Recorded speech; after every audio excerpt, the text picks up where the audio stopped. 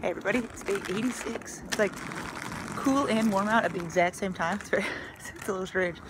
It's overcast, so it's probably gonna rain. It's not early, but it's like 11 right now.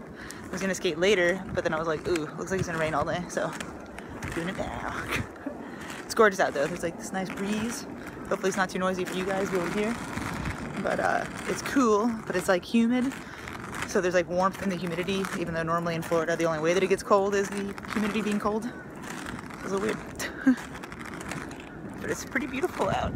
Outside of this giant ugly fence that they put next to this retention pond over here, it upsets me. But look at the little birdies. I don't know if you can see them. They're all right there. Hey little birds.